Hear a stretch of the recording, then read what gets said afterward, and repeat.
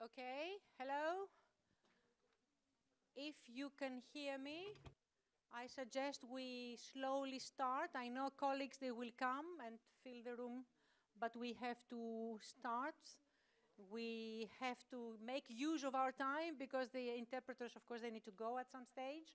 So if you could just try and find some space, we will start the session. Thank you very much for coming at this session. Ah. Okay, so do I continue or do I wait for the live session? Okay, oh, there. Now we are starting being live. I'm not going to repeat what I said. I said welcome to everybody. So we are going to start our session.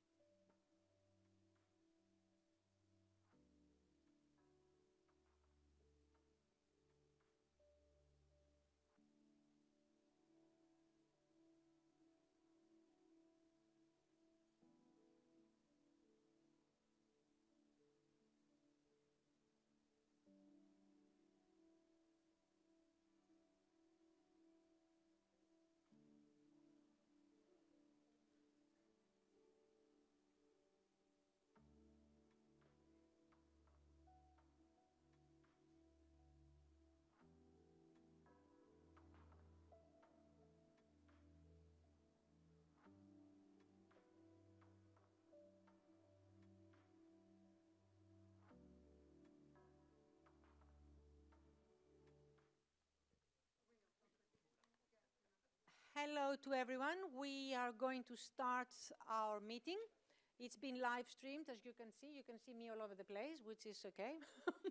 Now, we are going to start, as you know, with some changes in the program. You must have received the final agenda because we had some last-minute change. We are going to have Daniel CUEFF, who is the Vice President of Brittany, responsible for maritime affairs, who is going to replace his president. He's going to speak to us in a moment about what has happened. Obviously, Cees, that you all know, the president of CPMR. He will also make his introductory speech. And then we are going to start with our roundtable session, where I'm going to moderate, and we are having Catherine CHABAUD, who is coming to replace Pierre. Merci beaucoup d'être venu comme ça, au pied levé, comme on dit en bon français. The commissioner will come online, so we will see him online, but he will participate in the debate. So it's not going to be a video, but it's going to be an online presence. And we are going to have MIGUELEZ ELORZA ZUBIRIA, who is Marianne, and the General Secretary for Foreign Affairs of the Basque government. So this is our first session, so people joining us, please take place at the back of the room. I would like to invite then the Vice President of Brittany region to come and make the introduction for us. Thank you, sir.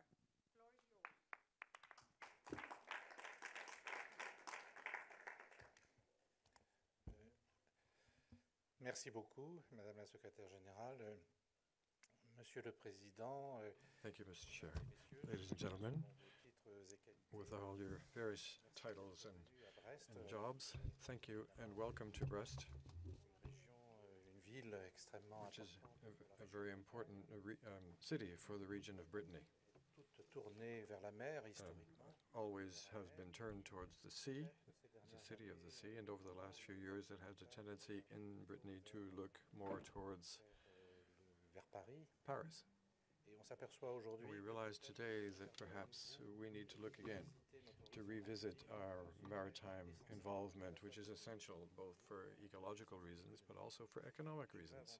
I'd like to present the excuses of Luc Gérard, who unfortunately caught COVID last night and is unable to attend today.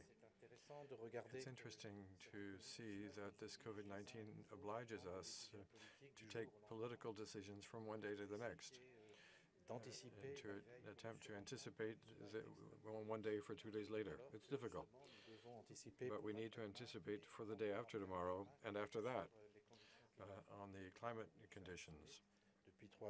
And over the last 3 days, we've been working on this question. assez anxiogène. It's not anxiety-producing, but we're protecting resources. There's questions of mobility, of energy, and all of that is complex. But today we're in a situation where we say to ourselves, we have a certain number of solutions. And in this summit, what's been important is to listen to people who have solutions. And they're not only, announcers of catastrophes, which will probably happen, but we will be stronger. It won't get better if we don't take care of it. Alors, la question des régions maritimes est évidemment extrêmement importante. So the question of maritime regions is a very important one. We are advocates of regions, of maritime regions. We know how important local decisions are and ports are, and decide with our sailors and fishermen, with our infrastructures, with our ports. And these are investments that we can group together to achieve on the European level.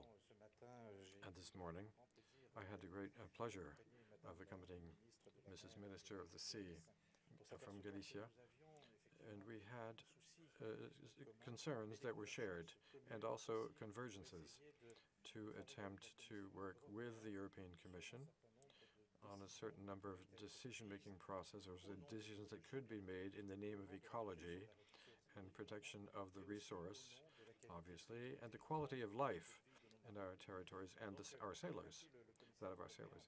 I'd like to thank the Commissioner, and we know he came to Brittany. We received him here in Brittany, and he knows that today we can count on territories to count on the maritime regions to propose solutions. We have a certain number of difficulties of an administrative and technical nature. We will not forget that there are things that are pretty incredible in terms of fishing and fishermen, where they catch species that they have to put back in the water. And normally they should unload them, which gives rise to a lot of concerns, even in measuring resources. But we will never do anything against our sailors or fishermen or against the population. So we need to take advantage of our experiences, and sailors are the knowledgeable people about this. And once they tell us very clearly that they are for the preservation of resources, because they're shared good, we can trust them to find the real solutions that will be even better as solutions when they've gotten a bit further away from the technocrats. So we've moved forward together on these questions. It's for the planet. These solutions exist. And these solutions cannot be weighed down by measures that are too centralized from, too top down. And we have a way of looking at Europe through the regions, and through the maritime regions in particular, is an asset for Europe. It's an asset for our territories. And thank you for this initiative in Brest, because obviously we do indeed to work closely together to find a certain number of responses that our fellow citizens are expecting of us. And if those responses don't come, these speeches will be much more radical that will take over, and that would be too bad, because radical reactions are often the result of despair. And I think that here, with the regional committee and the regional coastline committee, we really have solutions. And it's interesting. These solutions are interesting. They're because what's true in Galicia is maybe handled differently than in the Finistère, but there are solutions to be found that are universal and singular, unique. So thank you very much. Merci beaucoup pour thank you very much for this introductory remarks. We're looking at what the situation is with the chair of Brittany, but these things happen. We have to deal with it. Thank you for coming and to take over. And you were certainly the person, the most apt person to do so, because you're in charge of the Brittany region, maritime affairs. Now, this was created in Britain, and it's been several years ago that it was created in the 70s. There were 14 regions that joined together in Brittany to say that we need to know. We have to find out points in common. We have priorities, we have difficulties, and we can do things together. That was the idea. And it was at that time that this structure was created, law in Brittany, to face up to the shared interrogations about the coastal regions and maritime regions that we are. But everybody knows that. They're all members. Okay. I'm going to give the floor now for the introductory speech of our president, Mr. Cees LOGGEN, who is, of course, the person, the most important in CPMR. He's going to give his introductory speech. He's also the governor, the vice governor of the province of Noord-Holland. The floor is yours, my dear president. Thank you, Eleni, and thanks to the regional government of Brittany and to our close CPMR friend Loïc, who is suffering from COVID, and I think we are in touch with him, and we wish him very well. Ladies and gentlemen, over 15 months ago, I was elected as CPMR president in an online meeting, and since then, I have only chaired CPMR meetings with faces on screens, sometimes frozen, and occasionally looking at an abandoned chair. And this is why I cannot express how happy I am to meet people in the flesh and blood again at the conference table. And therefore I thank the French presidency of the EU and the Brittany region for making the One Ocean Summit in a particular this forum possible. And I thank you all distinguished guests here for making the trip to Brest, a city that I learned to know many years ago when I was serving in the Dutch Navy. And I had always a very great and nice time in the city of Brest. And this time it was no different. Ladies and gentlemen, maritime regions obviously have a special feel to what is called the Blue Continent. Our bond with the oceans and seas goes beyond the dimension of trade, growth and jobs. Oceans and sea for us represent a source of energy and resources. The Blue Continent, however, is not vital only for maritime regions, but for all mankind. Over the past 2 days, we had the opportunity to participate in events related to particular to the contribution that seas and ocean make to the economy and the food supply. We took the opportunity to call on the EU, national governments and the private sector to join forces to help and protect and restore the Blue Continent. We also discussed the dark side of ocean and seas. And yesterday I represented the CPMR in the event organized by the Ocean and Climate Platform dealing with sea level rise and the huge threat that it represents to the coastal regions.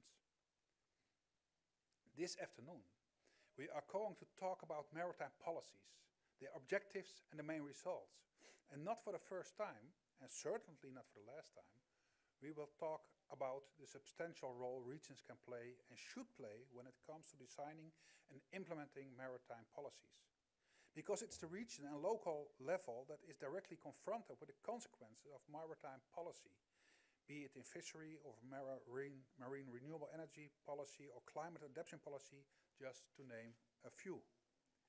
In the coming weeks, Member States will finalize the programs for the European Maritime, Fishery and Aquaculture Fund and submit them to the European Commission. And this is an important moment for many CPMR regions, as the new fund is expected to support the green and climate transition in the fishery and aquaculture sector. The fund should promote the development of the sustainable blue economy in coastal communities. And I'm not telling you anything new when I say that the new fund may come with teething troubles. Many of them will be experienced for the first time at the regional and local level. And therefore, I propose that CPMR members join forces to identify and replicate best practices and, if necessary, devise solutions to problems arisen from the implementation of the new fund. In line with this, I propose, and I'm now looking in particular at the European Commissioner and the recently re-elected chairman of the Fishery Committee, that we present and debate the thus acquired knowledge on the implementation of the EMFAF annually in the Fishery Committee or in the SEArica Intergroup, and starting in 2023. Ladies and gentlemen, we know that our lifestyle is damaging the seas and oceans. And to put the end of this, an integrated, or if you prefer, a holistic approach is required.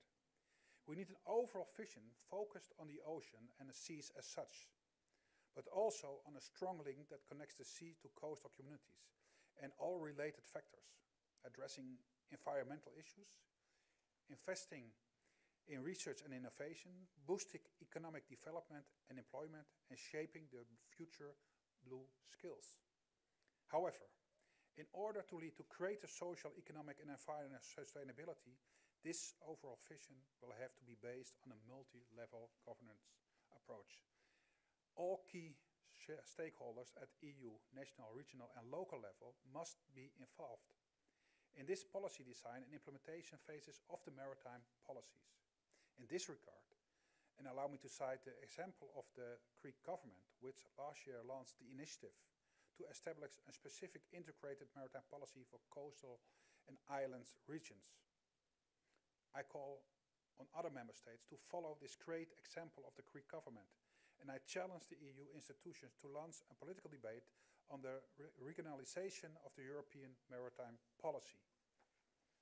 Dear friends, thank you for your attention. There is work to do, a lot of work to do, and I wish you a fruitful meeting, and I surrender you now in the capable hands of our Secretary General.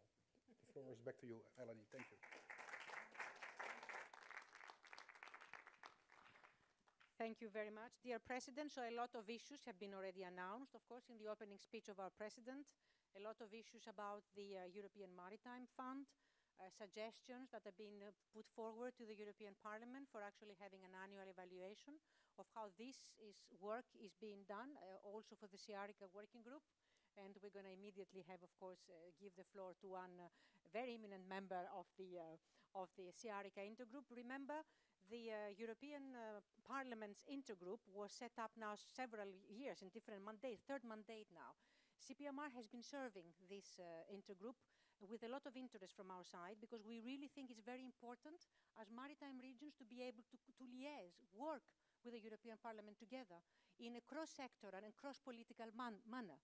Because as you know, the European Parliament works in different thematic committees, and we wanted to make sure that the maritime activities are addressed in an horizontal way. So the Intergroup is really getting together different stakeholders, member states, and European Parliament MEPs from across the board, from different commissions, different sectoral commissions, to address this maritime issue. I think it's very important that we do that, and it's been quite successful so far. So hopefully we could have some good results, some good discussion in our session now, in our roundtable session, although we're not in roundtable sitting format anyway. The subject is about enhancing the EU maritime policies, and to focus on the multi-level governance and the sea-basing approach. So for us, multi-level governance is a must, and it's really a way to work together to promote maritime activities across the board. Because it's not possible that this could happen at one level, at the European or at the member state or at the regional and local alone. A cooperation of all of these stakeholders, decision makers together would really give the good results. So that's the multi-level governance for us. At the smaller level, like a neighborhood level, to the larger level, to the macro-regional level. So all of that is important for these policies to really take shape and form. Okay, without any further ado, I'm going to invite CHABAUD, who is the member of the European Parliament and vice chair of the SEArica Intergroup I mentioned before. She is responsible for precisely climate and governance. Catherine, it's your subject. Merci. Thank you. Secrétaire générale. General Secretary. Pardonnez-moi, c'est vrai que I'm sorry. je vais m'exprimer en français. I'm going to speak in French. Je remplace Pierre Carles. I'm replacing Claire, as you say, and improvising. In 5 minutes, they have another meeting which is starting. It's interesting to know that. It's with the shadow reporter in the legislative tests we're working on currently about ETS, the trading, carbon trading, and alternative carbon for alternatives to carbon for maritime transport. We would like to defend the idea of an ocean fund, but I'm absolutely enchanted to be here with you. this afternoon. Je voudrais vous saluer I'd like to j'ai envie de vous faire greet you partager. Moi, je and to suis share. comment vous êtes. I don't know how you Après feel, ce qu'on a vécu but ce after matin, what happened this morning, je suis dans une dynamique. and I have a lot of energy.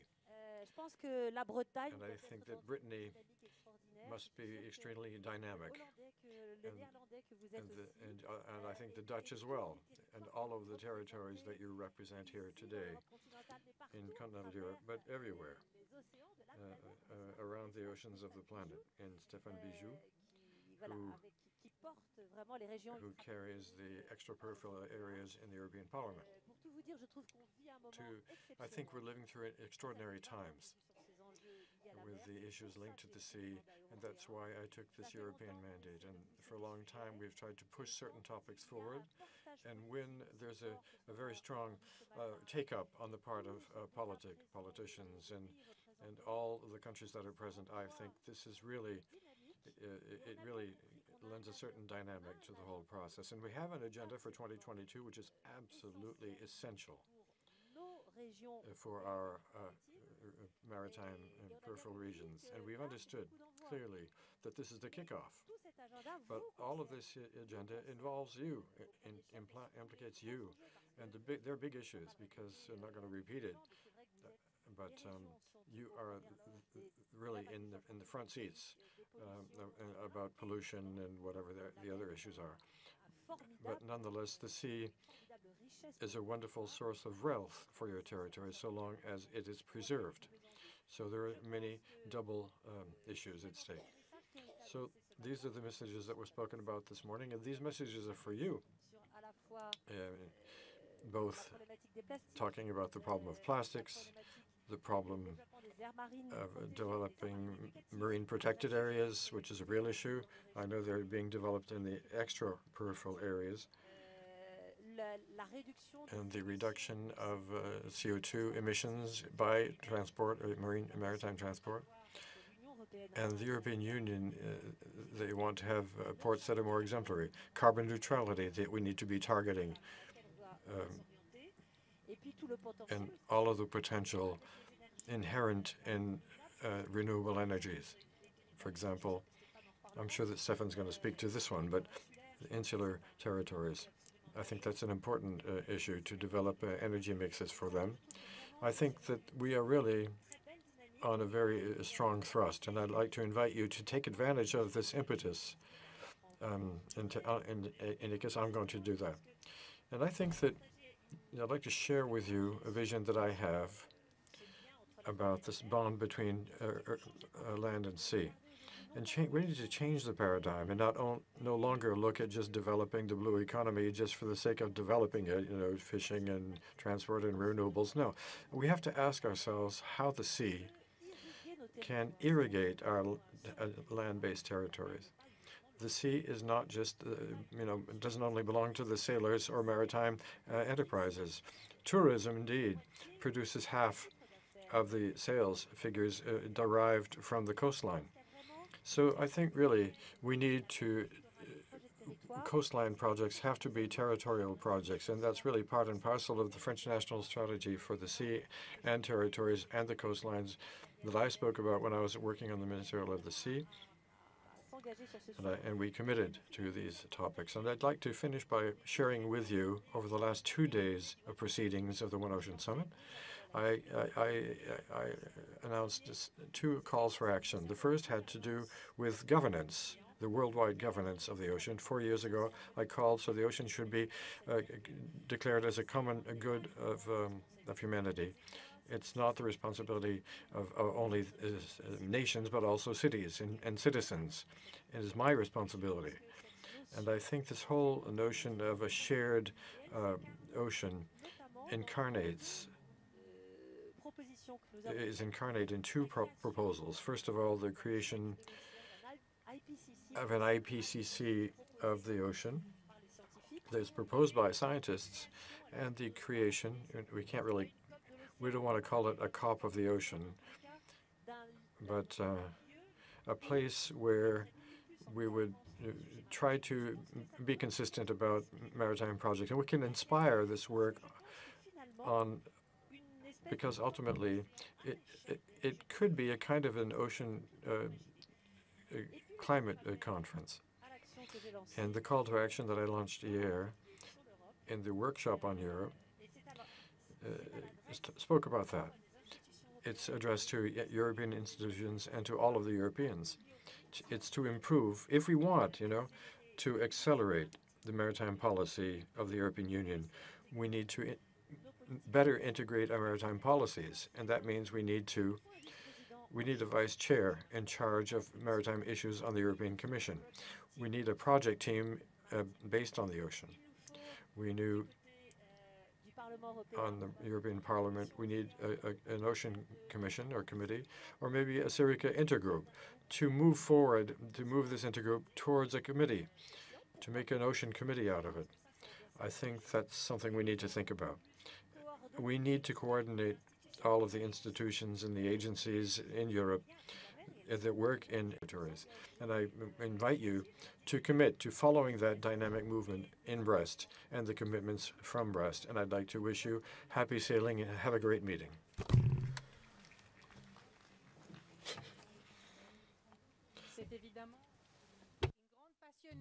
Oh, clearly, you're passionate about the subject that came across loudly and clearly. Please forgive me. I absolutely hate to have to leave you like this, but I had a prior engagement. I have to go attend a discussion about the Ocean Fund. We're in touch permanently with you, Catherine, so this is just so long. We'll see you soon.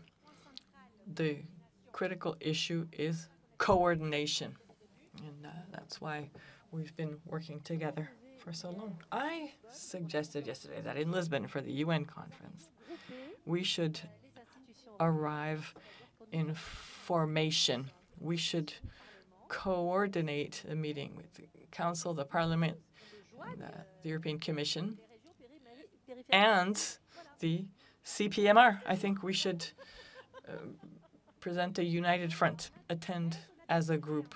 Excellent. That's a wonderful prospect. So we have promises, we have projects, joint projects. We are in constant contact with the European Parliament. They're very mindful of our concerns. They do listen to us, and indeed, we could organize such a meeting. The maritime regions approach maritime affairs in a multi-dimensional way. We don't address the environment separately and governance separately, plastic pollution separately. No, we address everything concurrently in an integrated fashion. So the commissioner should be with us online. I don't want to keep him waiting. Is he online? Can you hear us? Here you are. Have you followed everything we said so far? Absolutely. You are a big star then. Okay, we give you the floor. We had a very nice discussion with Catherine just earlier on. You probably followed the whole thing, and you must have followed also the summit, which is really launching a huge power over the blue power, I would say. So if you want to take the floor and tell us a little bit what is the perspective from the European Commission. Thank you for coming. Absolutely. An excellent forum. I'm very sorry that I was a bit sick and I couldn't join, but President von der Leyen, I think she delivered an excellent speech, very inspiring today. But also, our speakers now in our discussion and our meeting, and Catherine CHABAUD, she's always wonderful with her love to ocean, which is undeniable. And when she, apologized that she has to leave us early, I think everyone knows that when we speak about ocean, Catherine CHABAUD is always with us. And I'm very thankful that she, spent some time. But let me go ahead with my speech. So, of course, ladies and gentlemen, I'm very glad to be joining this forum today, as it touches upon one of the key aspects of our new sustainable blue economy ambition, the participation of regional stakeholders in sound governance through a sea basin approach. And when it comes to blue economy policy in Europe, our focus has shifted dramatically. We have moved from blue growth to a sustainable blue economy. And this means we no longer celebrate growth for the sake of growth, regardless of its environmental and social dimension. And we no longer accept growth when it leads to pollution, climate change, or biodiversity loss. Instead, we want to develop a blue economy that contributes to the solutions and helps restore the balance on our planet. And this is where the opportunities lie for long-term sustainable growth in the sector. Our new approach asks from every blue sector to adopt sustainable business models, to develop clean products and technologies, and to reduce the cumulative effects of its activities on the maritime environment. But most importantly, this new approach asks us to work together, and the shift to create a sustainable blue economy will only work if all players and sectors work in the same direction. Member states, regions, businesses, a large and small scientific community, local groups, and the general public. Everyone will have to make serious and sustained efforts, and cooperation needs to become more strategic and horizontal. It has to go beyond national, beyond regional, and across levels of governance and sectors of activities. And for this, we have a key tool, which is maritime spatial planning. We have already started managing our space rationally and fairly. Our rules on this are unique in the world. Now, we are creating a new era, a new sea user forum, the Blue Forum, for all the stakeholders in fishery, shipping, in tourism, and renewable energy to come together and develop synergies in support of the decarbonization process. And we have a key player, the coastal regions.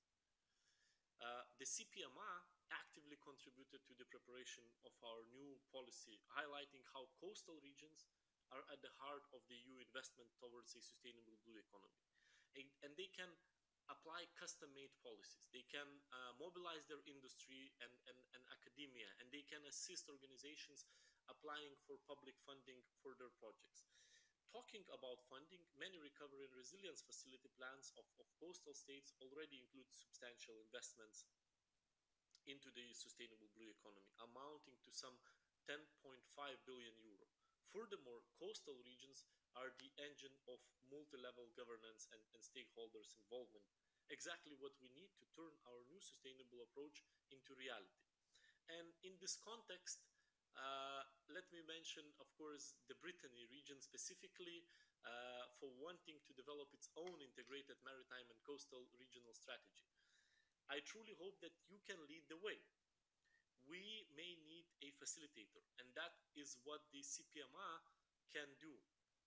Support the regions and connect the efforts across the EU sea basins. And I think the previous two speakers who gave their introductory speeches from, Brittany region and then the president, they actually highlighted that very well. So the Commission is promoting the sea basin specific cooperation in all EU waters with excellent results. And I'll just give you the example of the Atlantic, since we are in Brest. We have had an Atlantic strategy for 10 years, which even before its update in 2020 had generated 1,200 new maritime projects and nearly 6 billion euro of investments coming from the EU, the European Investment Bank, national, regional, and private sources. So now we have an update action plan covering France, Ireland, Portugal, and Spain, and allowing to involve regions even more closely. In complement, smart specialization strategies represent a key opportunity not only to prioritize regional research and innovation investments in blue economy sectors, but also to promote interregional partnerships and blue economy value chains across borders. And accordingly, we are setting up the smart specialization thematic platform for sustainable blue economy that will support regions and stakeholders of the different sea basins to tap into new opportunities. The sea basin dimension is also relevant in the context of the lighthouses to be activated for mission Restore Our Ocean and Waters by 2030. The lighthouses will demonstrate how to restore the health of our ocean and waters through technological innovation, social innovation, multi-level governance. It is no coincidence that they are organized per basin. One for the Atlantic Arctic coasts, one for the Mediterranean Sea, one for the Baltic North Sea, and one for the Danube River. The first calls for the lighthouses are already open. Equally important at sea basin level is the work on ocean literacy. The EU for Ocean Coalition has already held a number of regional events that raise public awareness and promote youth activism on marine protection. So to conclude, dear colleagues, the post-pandemic recovery of the blue economy sector is a collective challenge that needs a collective response. And regions can and must take the lead in the shift to sustainability. And next year, European Maritime Days will take place in Brest. It will be a good opportunity to take stock of the implementation of our sustainable approach and to design future steps. My thanks again to the CPMR for promoting maritime regional cooperation in all the sea basins of Europe and for maintaining a constant dialogue with us and with the European Parliament. And I highly appreciate your involvement in all our relevant policies and would like to welcome you in the working group on offshore renewables of the Clean Energy Industrial Forum so that the regional voice is present. I also want to congratulate, of course, the French presidency of the European Union and the Brittany region for holding the summit. 2022 seems to be the year when the ocean finally gets the attention it deserves. So let's hope that this ocean year makes a difference if we work together, and I trust that we finally have a chance and it will make a difference. Thank you.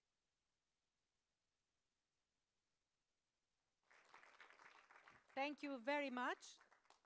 Thank you very much, Commissioner. And of course, as you say, can you hear me? It works?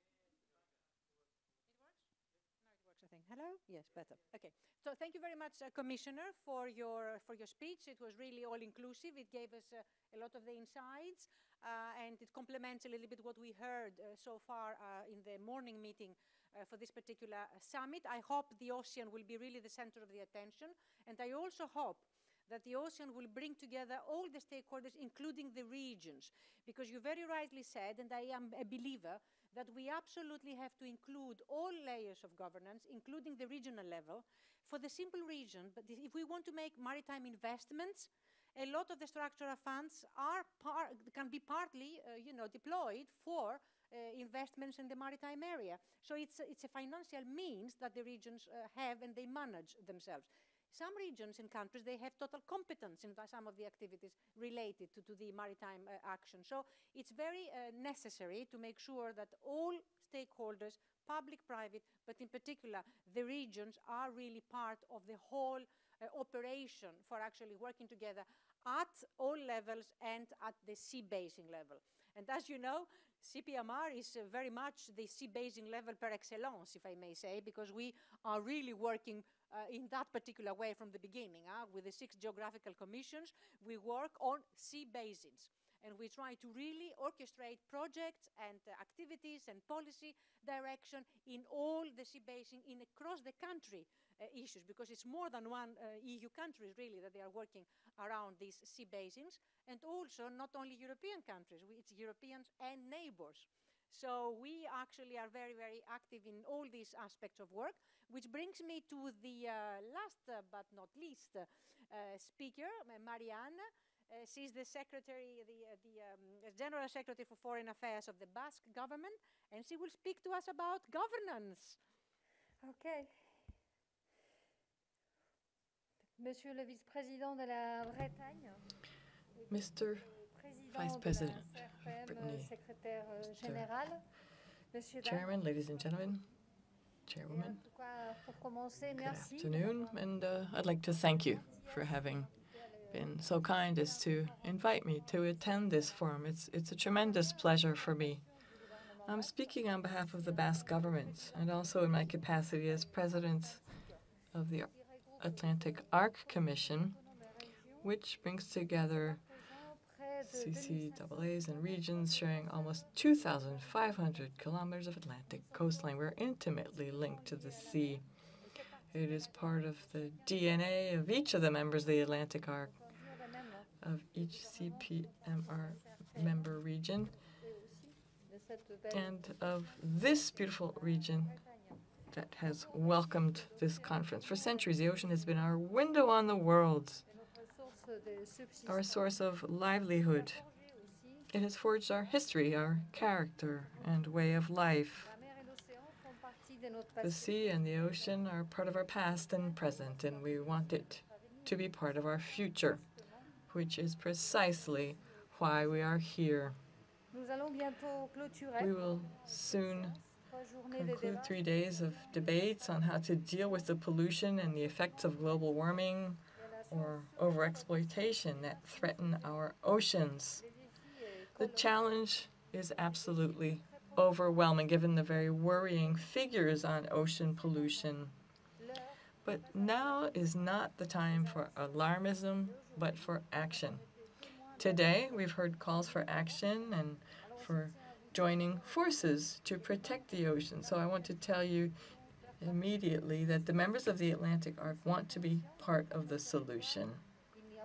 We're aware that for our Atlantic territories, there can be no green transition without a blue transition. The blue economy is fully able to support the energy and climate transition. Thanks to it, a whole world of opportunities, progress, and quality employment are opening up to us in various fields such as aquaculture, marine renewable energies, the blue bioeconomy, biotechnology, desalination, and many others. If the global blue economy could be compared to a national economy, it would be the 7th largest in the world. So this is quite considerable. And this is lies at the heart of our activity within the Atlantic Arc Committee, where we exchange knowledge, promote projects between regions, and collaborate through different working groups on innovation, fisheries, or the recently created one on ocean pollution. Let me mention 2 emblematic projects of the Atlantic Arc Commission. Clean Atlantic is its name. It's designed to protect biodiversity by improving capacities for monitoring, prevention, and disposal of marine waste. Another emblematic project, MATES, which seeks to develop a skills strategy aimed at aligning the supply of training with the demand for current and future skills in the shipbuilding and marine renewable energy sectors. The Basque government that I represent here, which is fully active in all these areas, also shoulders its own responsibility and has its own commitments in this area. By 2023, we plan to set up a technological pole of reference for the development of the blue economy. We want to create an entrepreneurial innovation community and promote emblematic projects on topics such as high value-added food ingredients of marine origin, the efficiency of the fishing sector, and the search for alternatives to minimize the effects of fishing on the marine environment. We have a long history of support for marine renewable energies, and our Technologies Center, AZTI, is involved in many European research and development projects aimed at reducing the effects of plastic and microplastic waste in the sea. In the coming weeks, the Basque government will sign the global commitment for a new plastics economy. And for our part, we are committed to encouraging other members of the Atlantic Arc to join this dynamic. To conclude, I would like to highlight 3 ideas. The first is that it is urgent that we take action. We must recover the health of our waters, seas, and oceans here and now. Secondly, we're convinced that by facing up to the dangers that threaten our oceans, we will see a whole range of new opportunities open up, as is the case with the Green Pact and the blue economy for the Atlantic coast. And one thing is certain, The issue can only be tackled in a collaborative manner and requires effective multilateral governance so that each level of government can contribute to its capabilities, anticipating, making decisions, promoting initiatives, and investing. Interregional cooperation programs such as Interreg Atlantic Area and the Atlantic Maritime Strategy are essential tools for cooperation. Nevertheless, we need an institutional framework with a higher political commitment. This framework, as the Atlantic Arc has already stated, is the macro region. We want to move towards a macro-regional strategy that would integrate our marine dimension while taking up the challenges that our territories face. I would like to take advantage of the presence of the most senior French diplomat and Commissioner CINKEVIČIUS to ask for their support. We would be pleased if, under the French presidency of the Council, the Commission could be mandated to give birth to the Atlantic macro region. In view of the complexity and the multiple facets of the challenges we face, we need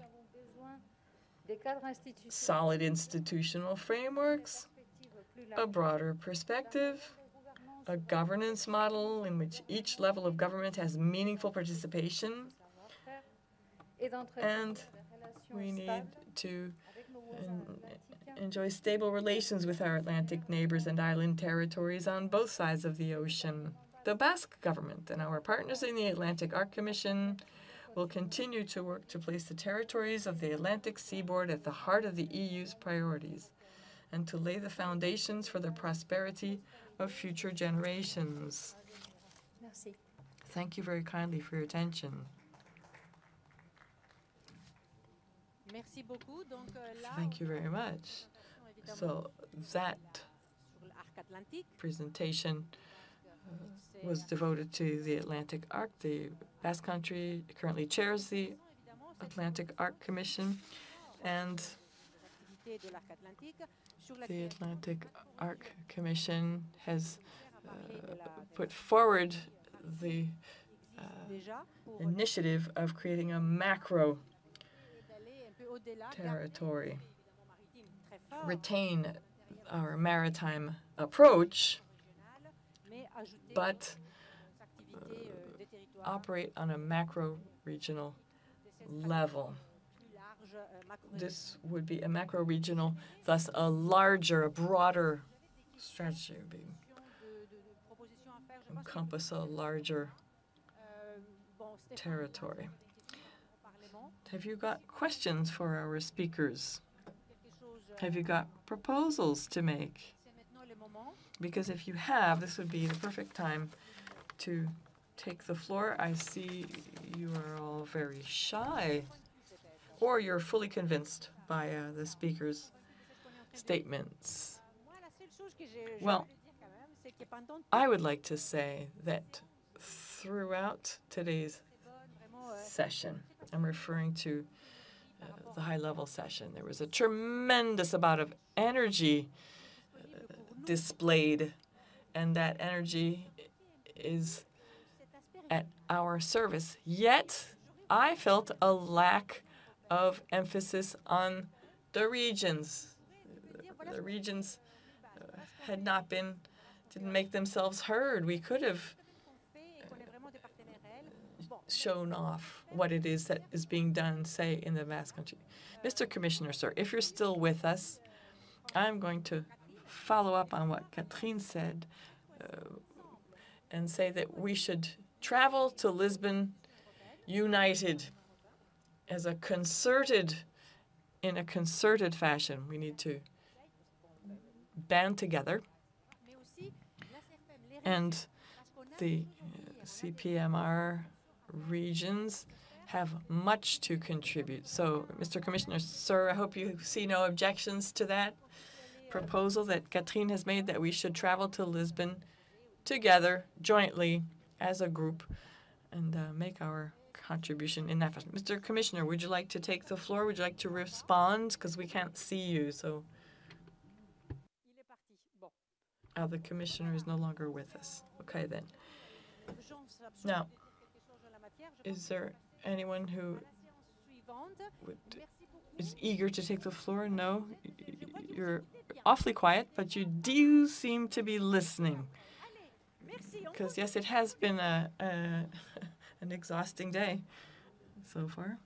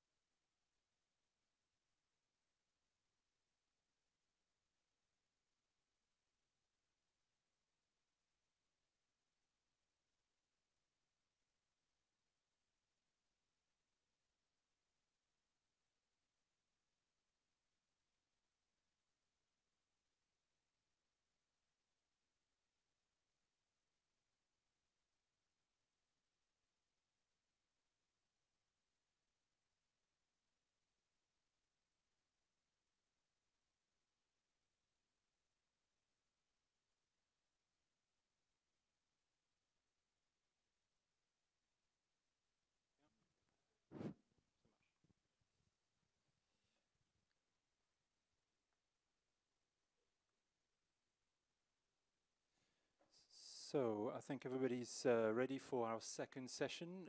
Welcome, everybody. So my name is Nick Brooks. I'm Executive Director at the CPMR. And we're going to have a roundtable discussion on a theme which is very dear to the members of the CPMR, and that is financing sustainable blue economy in EU peripheral maritime regions. We have 9 different panelists with us today, 8 regional speakers, and a member of the European Parliament who's already been introduced, Stéphane Bijou. And all panelists were asked the same questions, which is quite simply, how is sustainable blue economy financed in your region? Because of course it means different things in different regions. Do you have any concrete proposals for the EU institutions in terms of financing? And of course, we asked you to refer, if possible, to EU funding. And the reason why we did that is simply because, as you know, 2022 is going to be a critical year when it comes to launching investments from the EU. The commissioners spoke about the Recovery and Resilience Facility and the 10.5 billion euros which will be invested on sustainable blue economy. There's also the cohesion policy which will be deployed this year, and not to mention the European Maritime Fisheries Fund as well. So it gives me great pleasure to introduce our first panelist. You, by the way, this is, you're free to either speak from your chair or you can speak in the middle. It's really up to you. So I'll introduce our first speaker. So Valle MIGUELEZ Santiago, who is CPMR Vice President for Transport and Regional Minister for Murcia. So you have the floor.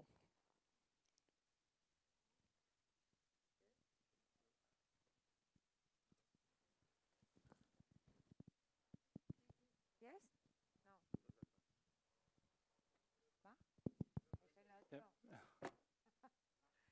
No? ¿No? Ok. Buenas tardes. Buenas tardes. Primero saludar al presidente de la CPRM. Hello, everyone. First, I'd like to thank the chair of the CPMR, the representative of the Brittany region, Commissioner. It's a great pleasure to be at this panel discussion. I'm happy to be here with you today.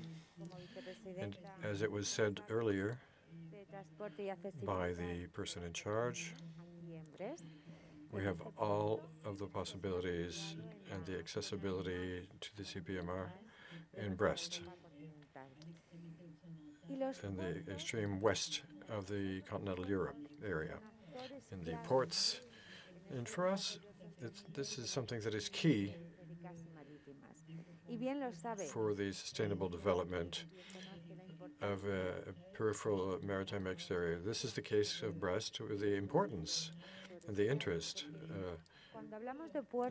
of the ports as fundamental elements. The first thing we say about ports is that they have an essential role to play for connectivity of ports. They are a bridge, in fact, between seas and oceans. But even more than that, they contribute to the blue economy and thus to the deployment of renewable energies. Ports are confronted with a significant challenge, and the first of which is to contribute to the fight against climate change and to adapt and take the effects into account. But even more than that, we have the challenge of being linked to the land-based networks and the challenge to use them to reindustrialize, as well as the challenge to decontaminate the port areas. Now, if the Commission of the European Union has proposed in its communication on the blue economy a whole series of actions targeting actions in order to help decarbonization and decontamination, protection of energy for maritime transport and ports. So these are as many challenges of great importance and that are necessary, that we need to commit to make the appropriate and significant investments in this respect. And the sources of funding that we have in the European Union in the various programs, such as the European Interconnection Mechanism, Fonds FEDER, the Fund for Maritime Fisheries, and the Horizon Europe program. And really, these are all very important. These are major investments. I'll give you a few examples of that, of these investments that will be made at Cartagena in the Murcia area. This is a port that was considered to be an important contributor to the Mediterranean area. It's important because we had to take environmental measures that have been responsible with a single objective: to transform the port of Cartagena into a real reference of a sustainable port. Whether it can, in that initiative for sustainable ports, we're envisaging more than 130 million euros to fight against climate change, and a whole series of actions targeting to reduce and compensate almost 1 million tons of CO2.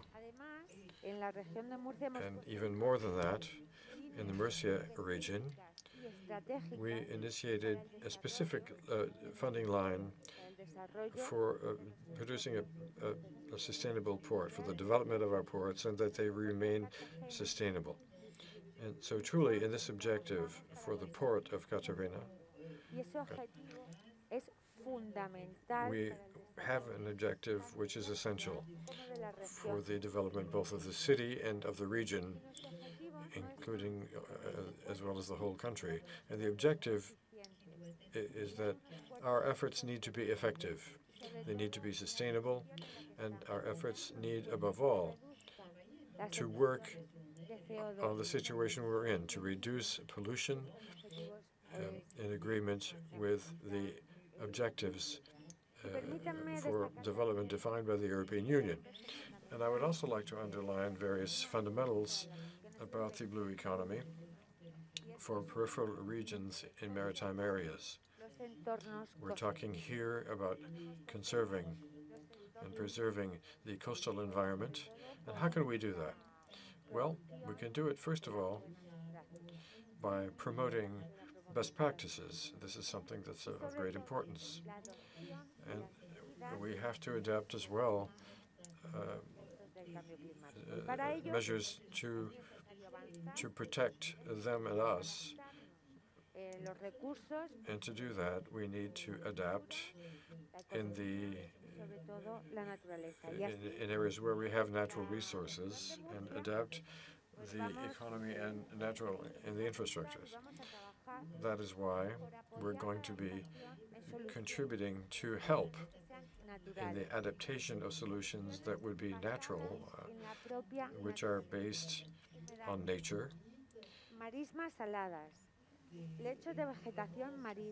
and using various systems of saltwater barriers and humid areas, salt marshes,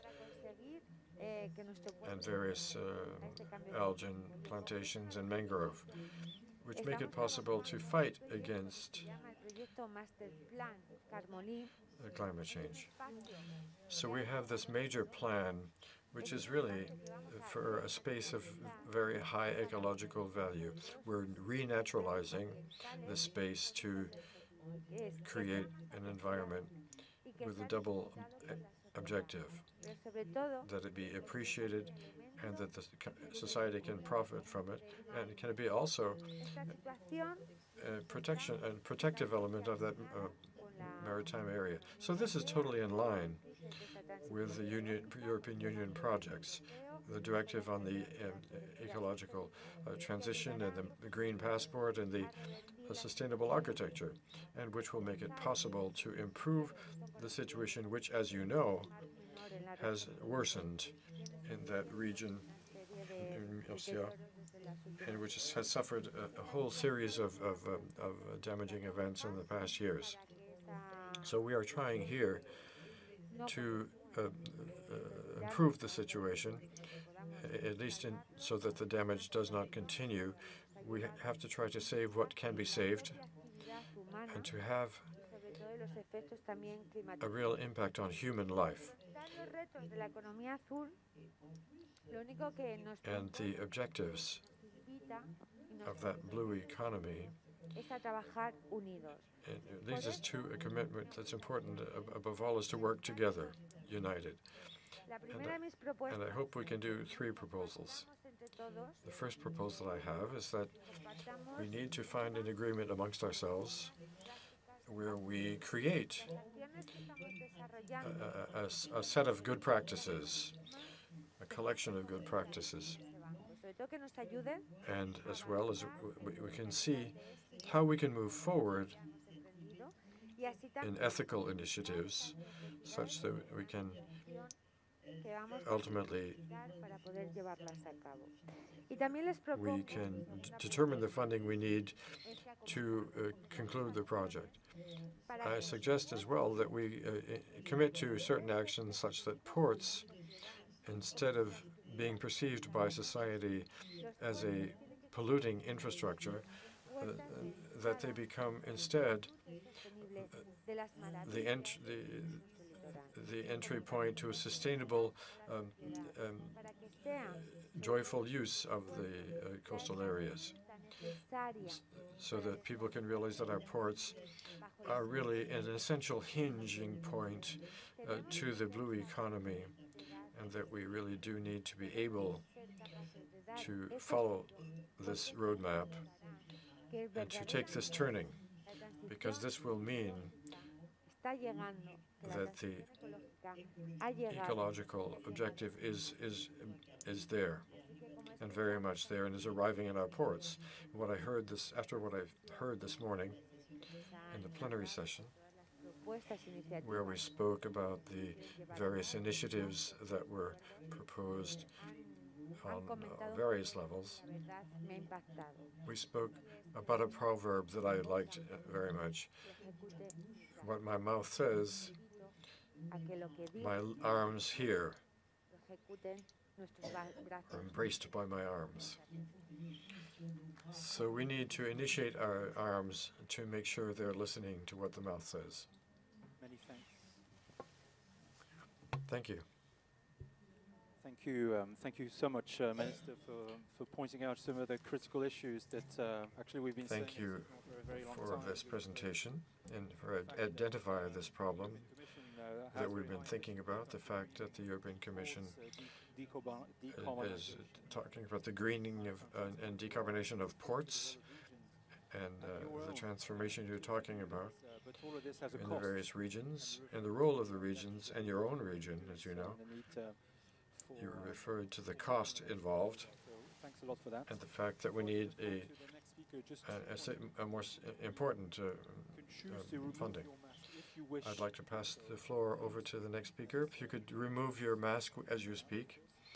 And secondly, I have the unpleasant You can do that, you're a speaker. Although we are extremely happy that so many of you travel for this very workshop. Even though many of you have traveled to come to this workshop. We're a bit late, so perhaps I'm going to request that you respect the time that's given to you of 5 minutes each. Thank you very much. Thank you, Valle, for your very interesting presentation. Vice Chair, Vice President for Transport and Regional Minister of Murcia Government. Dear Commissioner, dear members. I'm sorry, in Crete. Commissioner, members of Parliament, dear Chair, it's a great pleasure. dear colleagues. It is a great pleasure for me to meet you today, and physically as well, in this workshop on the coastal regions, in the context of this summit. And as a representative of Crete, which is an insular region, main question will compose from 4 points. The first I have 4 points. The regional maritime strategy and the case of Crete.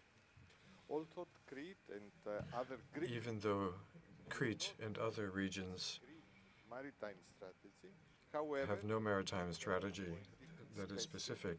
This being said, we have priorities, specific priorities and pillars, since we are a coastal territory belonging. This is the case for regions. Those specific priorities and related with fisheries and aquaculture, with coastal maritime and cruise and tourism, ports, protection of coastal environmental and others.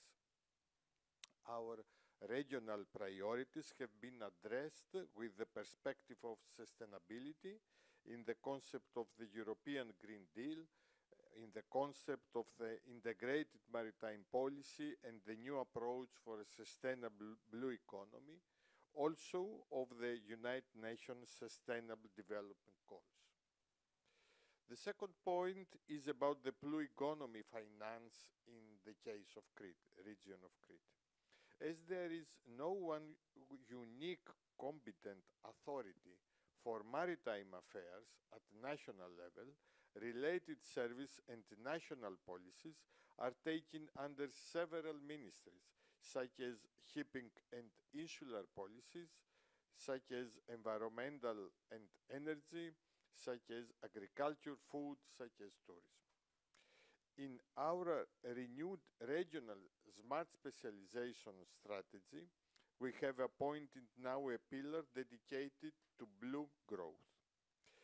As this is a bottom-up consultation procedure, with the involvement of our stakeholders, we hope that concrete relevant actions will be prioritized in order to be able to deliver concrete innovation blue projects. The European Maritime Fishery and Aquaculture Fund is a program implemented at national level. However, our regional services are dealing with local users and stakeholders and development agencies to prioritize activities relevant to local needs. Finally, moreover, we are trying to introduce intervention related with blue economy sectors into our new operational programs according to the guidelines of the European Commission. The third point is some specific investment needs. Nevertheless, the needs of business-oriented new investment remains in high importance and of our interest in the region. We believe that we should focus on increasing the carrying capacity of the private sector and competent public service of startup business and upgrade the skills and knowledge of personnel involved. As we hosted a strong research and academia ecosystem, marine biotechnology is a very significant and promising sector. Besides favorable conditions, around Crete offers a great opportunity of a marine renewable energies with circularity is a tool addressing a more sustainable use of marine resources. Finally, I will give some examples of key actions. Crete is already very activated in interregional cooperation, successfully implemented projects such as the Mistral, which is the Mediterranean Innovation Strategy for transnational activity of cluster and networks of the blue growth, and the Blue Phasma, empowering innovation capacities of SMEs, maritime cluster and networks in Mediterranean islands and coastal areas to support blue circular economic growth in fishing and aquaculture. The project of SOC Limbact are responsible for the effects of climatic change to the blue economy and many others. We have funded projects for alternative tourism, such as the diving parks, and we support marine research infrastructure by actively participating to EMEA-BRS, the European Marine Biological Research Center activities in cooperation with the HCMR. Finally, my message is that we strongly believe that regions need to cooperate, building on their needs, interests, and dynamic activities. The framework of a sea basin and macro-regional cooperation is an ideal approach to face with together the challenge and the opportunities towards a sustainable blue economy for our society and coastal communities. Thank you very much. Thank you. Thank you so much, Vice President. Regions need to cooperate. I think your message is very, very clear. And I'm also glad that you're actually referring to what Catherine CHABAUD said a little bit earlier when she referred to the need for more coordination between the different actors involved in maritime affairs within the institutions. I think you said very clearly that at the regional level, regions coordinate the various strands of the sustainable blue economy, from shipping, marine renewables, tourism, etc. So thanks a lot for that, George, for your contribution. Je vais changer de langue déjà. I'm going to switch to another language, and I'd like to hand over to Mrs. Huguette Bello, who is chair of the Reunion Island region. Thank you for being with us. Thank you. Thank you, sir, and representatives of the European Parliament, dear colleagues, people in charge of the executive of the CRPM, ladies and gentlemen, thank you for handing me the floor. I'm here as the chair of the Reunion Island region. It's a French department. It's a European region. It's ultra-peripheral. It's in the southwest of the Indian Ocean, and thus presenting many specific risks. Reunion is not only a coastal region and a maritime region, as everyone in this room, but it's also a tropical island with our own questions in this geographical area, and it's an insular environment. It's in the southwest of the Indian Ocean between the independent states, accompanied by another ultra-peripheral area, Mayotte, and overseas territories of the European Union in the French Antarctica. Now, for these reasons, the problems of the blue economy and sustainable have a specific echo in Reunion Island. It's 2.6% of the and involves some 10,000 employments. So this is a good dynamic because the jobs increase 4.5% per year, or 3 times faster than regional jobs. Since the blue economy covers a wide variety of activities, the sources of funding are also varied. There's the government and local communities, and there's also the European Union. Almost all of the European funds finance the blue economy, and that's the case of the European Forum for the FEDER Development Fund, and for the major ports it's the case of the Social Fund for training. It's the case of the Interreg program for co-development, regional co-development, and lastly, it's the case of the European Fund for Maritime Affairs and Fishing, which is the fund dedicated to fishing and aquaculture. And we need to say thank you to Europe for that, participating in the development of our territories. This being said, I would like to regret the inconsistency of both internal and external policies in our region. The industrial fishing fleets from Europe are capturing in third-party states, and this is the intervention, and this is against the payment of the fee. At the same time, basing this on the state of resources in Europe, which has nothing to do with our country, the European Commission limits the local fishing. In this way, despite a principal agreement going back 200 years, they still have not authorized the renewal of fishing vessels more than 12 meters, which are an absolute necessity. This renewal is indispensable for better productivity and to reduce our carbon footprint and to have a more better safety for the smaller fishermen. They're waiting for the notification of this agreement, our fishermen. And our patience has its limits. We need to put an end to this inconsistent common policy on fishing and to enable the development of that activity, vital activity, in the overseas department, as we spoke this morning. More globally, Reunion Island wishes to call to the attention the importance of this in the blue economy, in agriculture, renewable energy, biotechnology, blue technology. We already have a lot of research and experimental activities in this area. Now, in the geographical area, the exclusive area in France, which is big as the Mediterranean Sea, it is located marine protected areas, and the objective of protection of 30% of the ocean is not a utopia. The will to protect is not incompatible with the requirement to better know our marine resources, such as rare lands.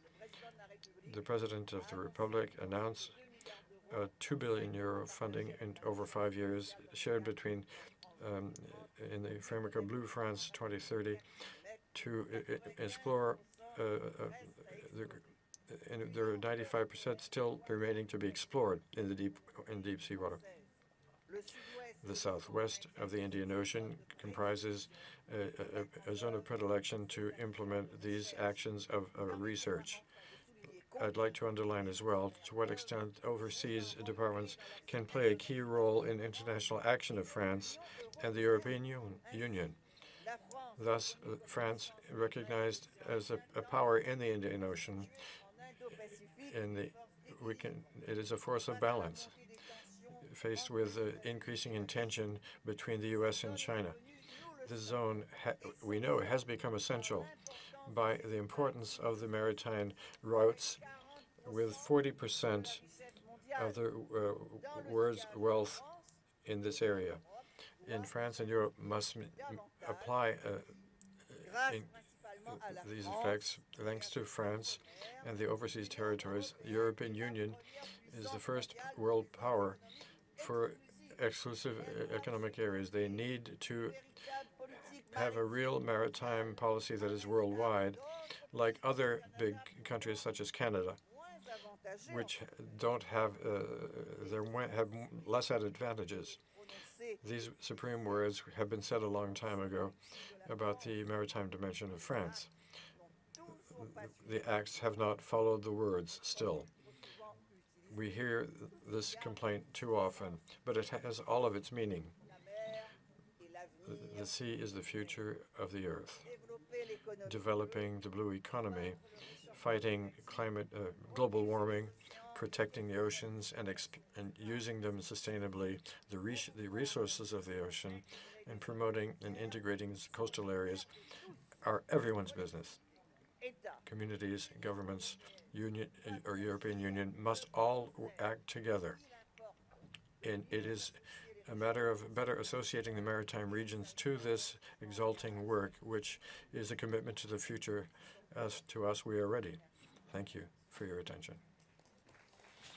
Merci beaucoup, Madame la Présidente, pour Thank you ce discours for très engagé. this very committed speech. I think the messages were very clear. You talk about the importance of the blue economy in the reunion. You talked about the funds that were already being used, and you got across a few messages for a better world policy for the sea. I think those messages are very clear. At least I understand them. Thank you very much for being with us here. I would like now to introduce our next speaker, Mrs. Rosa Quintana Carballo, who's Regional Minister for the Government of Galicia. So you have the floor. Yeah. Thank you. Muchas gracias, Nicolas, por darme la palabra. Señor Presidente. Thank you, Nicolas, for giving me the floor. Authorities, participants, and all of those who follow us online, President of the region of Brittany, friends around the table, ladies and gentlemen. Authorities, participants, and all those who are following us online. I'm very pleased to be here today among so many familiar faces once again in person at the first CPMR event after 2 years of pandemic. I would like to take this opportunity to thank all the members of the CPMR for all the efforts made during these months to make this event possible, and to thank the region of Brittany for welcoming us all in a place like this and at a time like the present, within the framework of the One Ocean Summit. Now, when it comes to Galicia, the subject of the blue economy requires that we address or report on the experiences we've been developing, and in this sense we must talk about the local action groups of fishing and the Port of Vigo, which have made this initiative a standard. It should be noted that the Port of Vigo as an entity has the necessary means and support to be able to manage at this level. Thanks to the mobilization of all these funds, the Port of Vigo has developed up to 51 different projects, 33 of which are in the execution phase, and 47 actions of which 13 have already been completed and 25 are in progress. These activities, all in part, are eligible for, or in fact already have received, funds based, whether specific to the sea, such as the FEMP, but also others such as the regional funds, ERDF, or social, ESF, as well as support with financial instruments of the European Investment Bank or the Blue Invest Fund. On the other hand, in Galicia, as you all know, thanks to the exchange of experiences kindly provided by FARNet, the local action groups of the fishing sector, GALP, offer the possibility of a greater development of the blue economy from a point of view of diversification and complementation of the main activity, which is fishing, promoting employment and inclusion. In Galicia, there are 8 GALPs, and they act as collaborating entities of the Conselleria do Mar, being the development agents for the implementation of the participatory local development strategies and agents in the management of aid, in addition to being a catalyst for private investment. Since 2016 and until 2021 in Galicia, thanks to the GALP, 631 projects have been developed and financed, with more than 38 million of public investment and 48 million of private investments. In November, and within the framework of the Future of Europe conference, Galicia hosted one of the many events held, specifically the one entitled All the Opportunities of the Sea, Moving Forward in the Blue Economy, a forum for citizen participation that was a great success in terms of dissemination and which will foreseeably be reflected in the next report of the European Parliament on the subject, as the blue economy is one of the concerns of our citizens. Thus, from Galicia, where the maritime fishing activities related to 64 of the 81 that make up the entire economy of the region. We are working on the formulation of the Galician strategy for the blue economy to guide, support, and enhance the actions that have been carried out and that are an option for the future of our region in line with the UN and the European Union. With this initiative from the Junta de Galicia and in an orderly manner, legal protection and organizational coverage will be given to all sectors and industries that are directly supported in the marine environment, such as maritime transport, fishing, or aquaculture, or those that being subject to land or conducted on land always look to the sea, such as ports, shipyards, naval infrastructures, or coastal tourism. Therefore, I'd like to take this opportunity to address our Commissioner, Mr. SINKEVIČIUS, who has had the opportunity to visit Galicia and has been able to see its great maritime wealth, to ask him what actions will be carried out by his two departments, Fisheries and Environment, to put an end to the conflicting discourses pertaining to opposite interests and thus achieve harmony in the discourse on the uses of maritime areas. We believe that at times it is the administration itself which, with its discourse, seems to place greater relevance on some sectors with respect to others, with the negative burden that this entails for the latter. I would like to end my speech by emphasizing the importance of financing all these actions. In addition to the complexity of bringing all the sectors together in harmony, there are the difficulties of having the necessary resources to make this a reality. And robust and easy-to-manage financing is absolutely necessary, accessible, and able to provide certainty to the actors. Mr. Carlos, as chairman of the European Parliament's Committee on Fisheries, is kindly requested to tell us how the regions can have a voice and support to undertake these regions that go beyond not only our regions, but also our borders. In order to address this particular issue and the options that it raises from Galicia in collaboration with the CPMR, we have planned to hold a seminar foreseeably in Brussels, where we hope to be able to count on the participation of DG MAR, as we had the opportunity to announce to the Director General, Mrs. Charlina Picheva, last year during another meeting of the CPMR, in which we hope to be able to shed light on the potential financing options, thanks also to an analysis that we carried out in relation to these possible sources of economic aid. Finally, I'd like to take the opportunity to invite all those present to Galicia, because at the end of May, we hope to be able to hold a major event to promote the role of the regions in the framework of the report on the review of the common fisheries policies that the European Commission has planned for the second half of 2022. We hope that the Commissioner, together with all the authorities present today, will make time in their agendas and have the opportunity to accompany these regions and give the necessary support to a sector such as fisheries, which has worked so hard and which we have so much to thank in the best way we can, for which we have so much to thank, legislating to make its task increasingly simple, more sustainable, and why not more attractive and avant-garde. Thank you very much for your kind attention. Minister, for restating the importance of fishing for the economy of Galicia region, and also for pointing out something that is very dear to the CPMR, which is the issue of the means. So of course it's good to set ambitions, to set high targets, high goals, and when it comes to the Green Deal itself, but again, you have to have the means for it. And we would expect, I suppose, the EU to help us a little bit more than what they are doing so at the moment. So thanks a lot for raising that point, which I think is shared by a lot of our member regions. Our next speaker comes from far away, and I understood you drove from Paris just a minute ago, so you must be quite tired. Very happy to have you with us, Mr. Armao. You're Vice President of Sicily region, and if I could ask the remaining speakers to really try and keep it down to 5 minutes. I know you have a speech, so I'm counting on you. Thank you.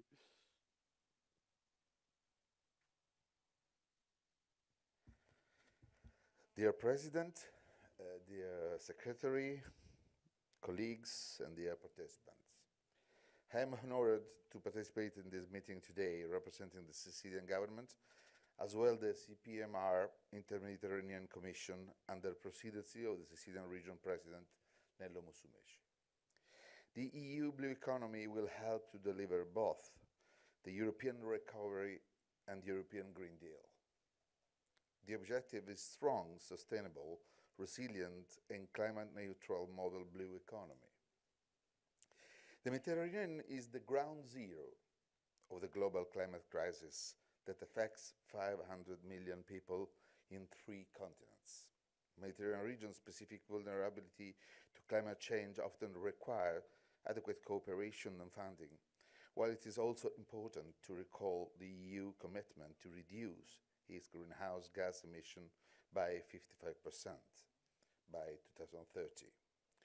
As this effort is laudable, a better interrelational cross the issues of human development, good governance and rule of law, resilience, prosperity and digital transition, peace and security, migration and mobility, and the green transition through climate resilience, energy and environment is nonetheless needed.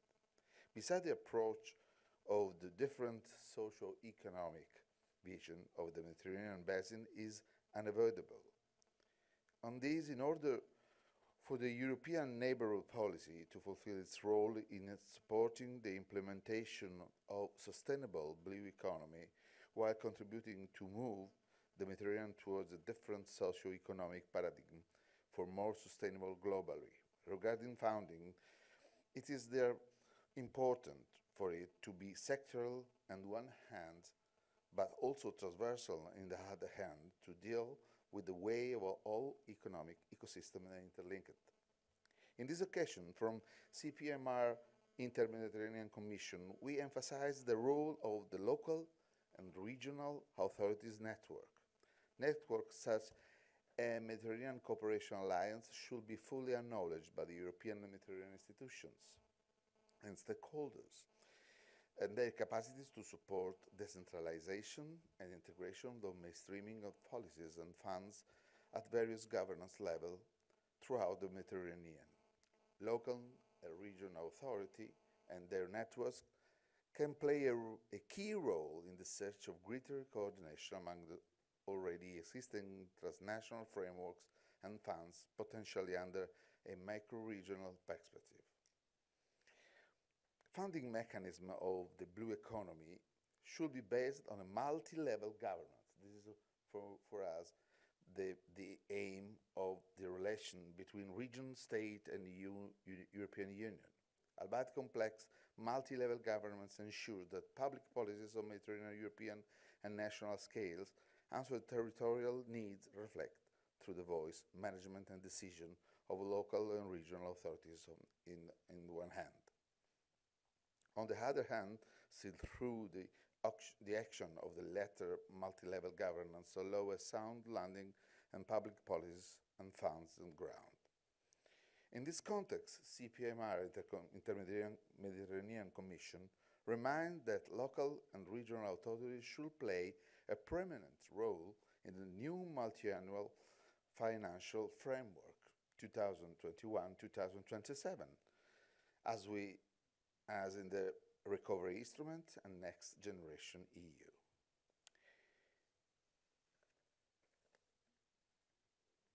The development of maritime economy is considered a central asset of Sicilian government, which has included it among the political priorities of the Regional Economic Planning document 2022-2024, starting from the essential of the role of research and innovation, and can and must become one of the key drivers of the Sicilian economy to compete in international market. Sicily is the largest island in the Mediterranean Sea, has about 1,500 kilometers of coastline and almost 100 landings of different sizes and features. The fishing fleets consist of 3,000 boats, equal to 22.6% of total in Italy. It's a big part of Italy, a big region of Italy, is not only for the territorial dimension, but as well for the economic dimension.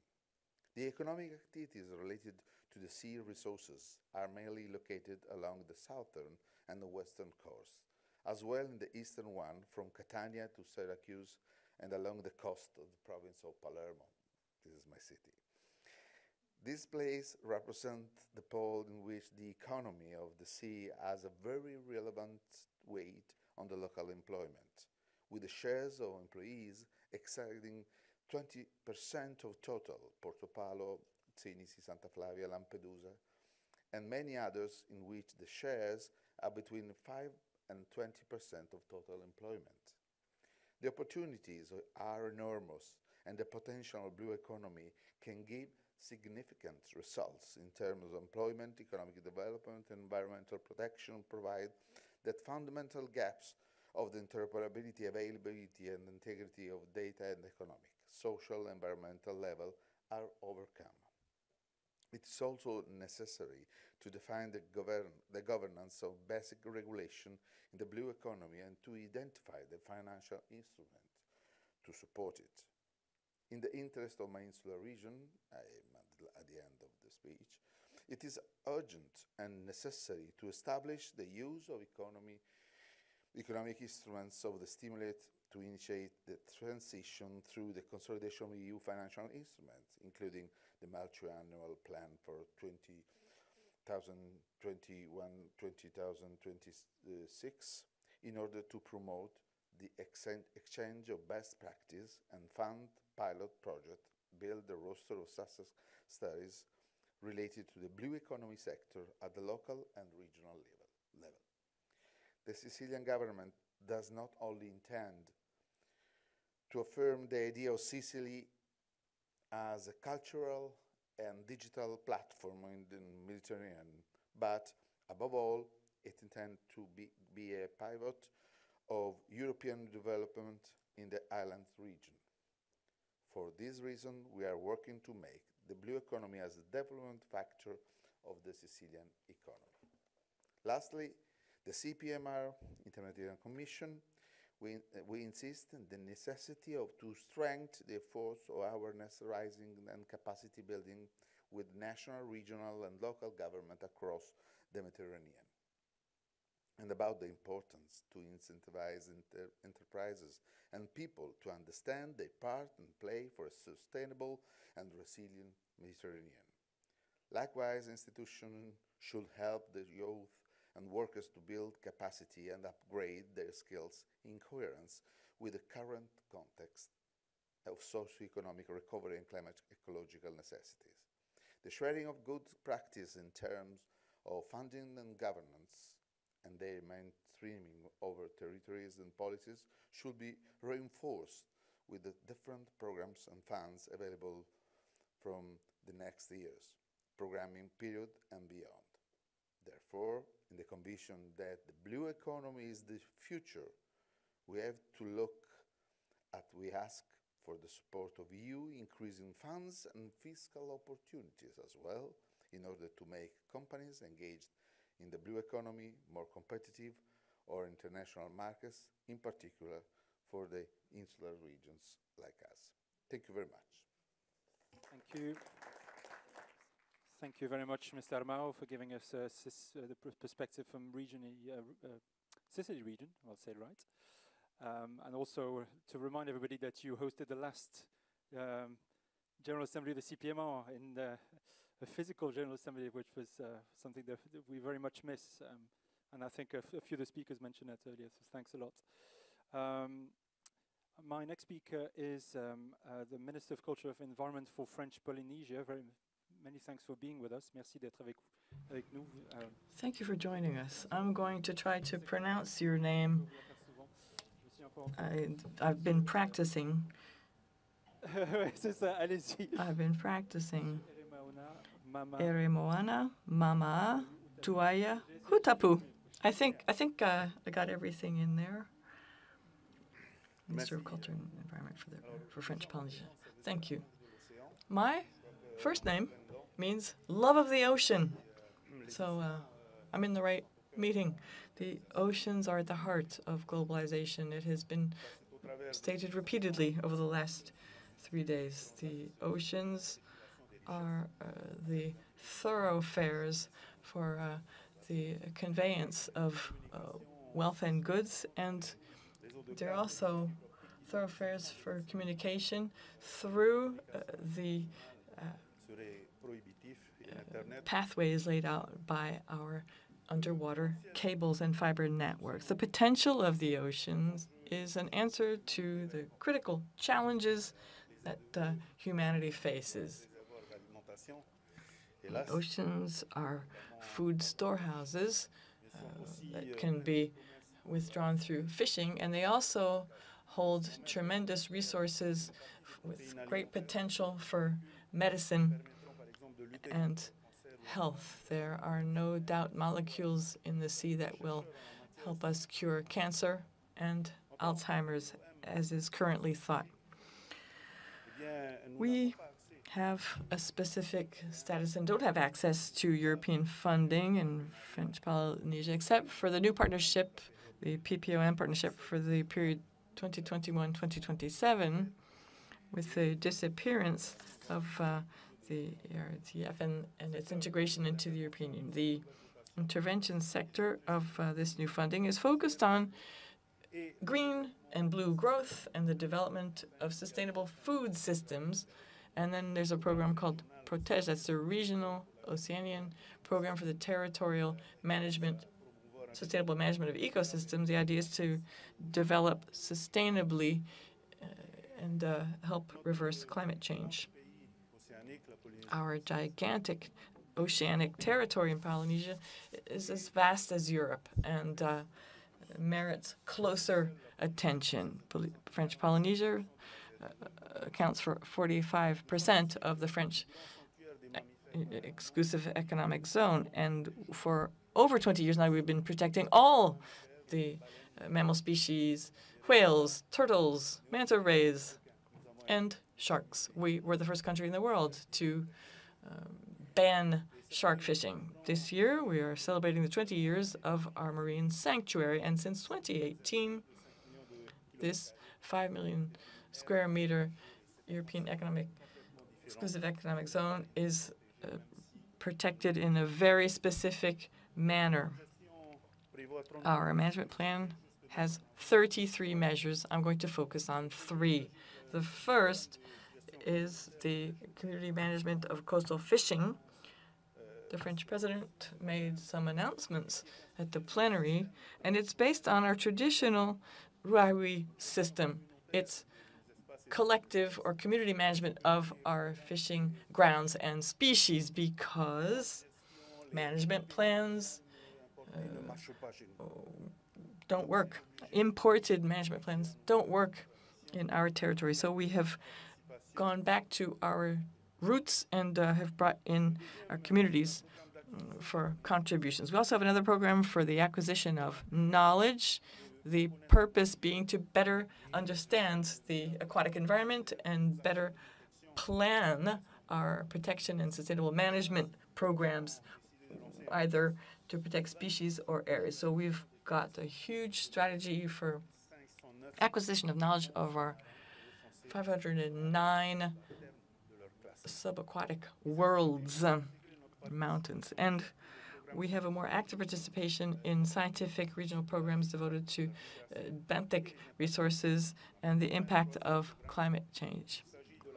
And the third program is the protection of our 15,000 square kilometers of coral reef ecosystems, 118 islands, 5 million square kilometers, and 20% of the Earth's atolls, and 15,000 kilometers of coral reefs. This is the first bulwark against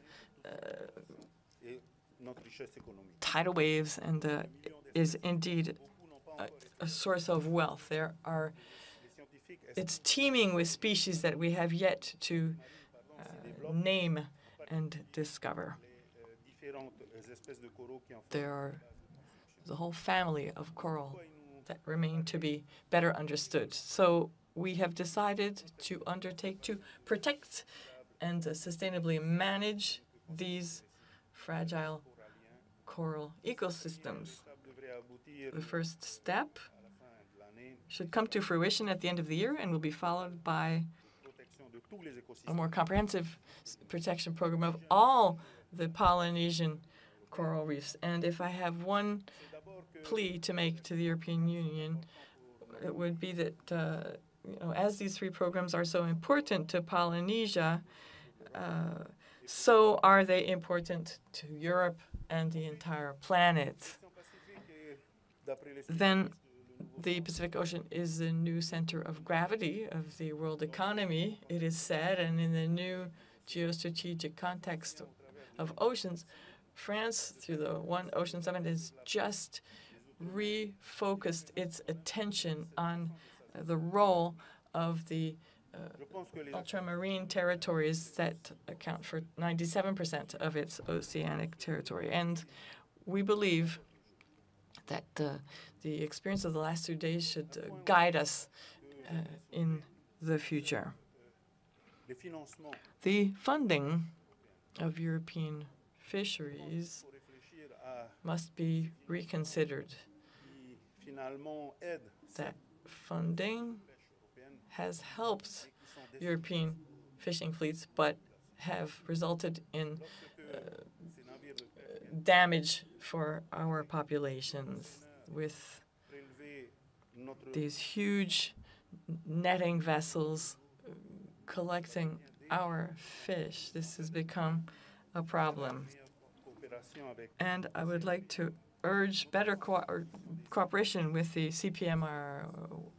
We need to do a more extensive job of sharing experiences and best practice, because in many cases we face the same difficulties when it comes to drinking water and the management of waste. Thank you very kindly for your attention. Thank you, Mr. Minister, sir, for having reported on the situation in your territory and your specific challenges. Thank you very much for that update. Thank you. I'm going to hand over to Ms. Pascale Alix-Laborde, who's the Regional Councillor for the Environment in the Saint-Martin Local Authority. Local Authority. Yes, there was a word missing there in French. Thank you. You have the floor, madam. Bonjour à tous. Tout d'abord, je tiens. Good evening. I would like to express my gratitude for having been invited here to report on the situation at the Saint-Martin Local Authority. It's a French island and a Dutch island at the same time, located in the northern West Indies. It's a sliver of territory and faces critical challenges when it comes to its development. Yet, we have got some strong suits. We have been able to make the best of our strengths and have a great deal left to explore among our resources. We have got a unique maritime position and enjoy a similar situation to many other islands in the world. As an island region, our inhabitants face challenges, but also enjoy tremendous advantages, particularly when it comes to the European Union's policies. Saint-Martin is the smallest of the ultramarine islands, although it is over 1,000 square kilometers in size. The maritime policy and the blue economy are critical for the future of our territory and will be a source of sustainable growth, economic diversification, and job creation in key sectors such as renewable marine energies, the development of naval architecture and ports, and sustainable growth, fishing, and aquaculture, among others. As we are in our own oceanic basin, our situation in the Caribbean means that we have an active role to play when it comes to cooperation policies with the neighboring third-party countries when it comes to oceanic policies. The European Union has undertaken a study. For example, there was one conducted in 2017 for sustainable blue growth, and the European Parliament made a resolution on September 14, 2021, devoted to a new approach to the maritime strategy for the Atlantic region. Well, these initiatives show that Europe does have an interest in our region achieving sustainable blue growth, and specific instruments will have to be devised to correspond to our unique situation, and sufficient funding will have to be provided. The Saint-Martin Local Authority has undertaken to define, as part of our regional and territorial strategy for a blue economy, we've defined our priorities as a concerted effort with all of the local stakeholders. We operate in a social and economic context that is thrown into complete upheaval by the health crisis and Irma, the Irma hurricane. Our strategy should allow us to identify our needs, means of action, and the necessary responses that will help us drive benefits from the blue economy in a sustainable and resilient fashion. Now, drawing up this strategy will require 3 steps. For one thing, we need to undertake a territorial assessment. We need to draft a strategic document, and we need to support the local players in implementing the strategy, and then we need to carry out an annual monitoring process. Yet, in spite of the recent nature of this process, we've already obtained pledges of funding. The renovation and the transformation of the maritime port with a view to transforming it to a multimodal scheme has been possible through FADER funding, through ERDF funding, and we've undertaken to train ship repairmen. We've worked to assist people who trade in seafood equip themselves, and we have, thanks to the Intercaribbean, we've been able to undertake steps to support those who require navigational aids. And at the common contribution of November 2021, further progress was made. It is critical that the European Commission should draft legislation that is better suited to our local requirements and more consistent, and give us better visibility regarding those financial tools that are available but that are very scattered at the moment. We need to mobilize existing funding to support our initiatives and projects, notably as part of our regional strategies for a blue economy. Article 349 of the Treaty on the Operation of the European Union, the Commission must ensure that the funding provided matches its ambitions and our region's ambitions. This year, we eagerly await a solution to these various issues. Thank you very kindly, Madam. And to describe your strategy as well, it was very interesting. I'm going to hand over now to my neighbor, who's very patient and who was going to be presenting a PowerPoint, but is going to be describing rapidly the content thereof. You're the Vice President of the Guadeloupe region. The floor is yours. Thank you, sir. Thank you for receiving me. Ladies and gentlemen,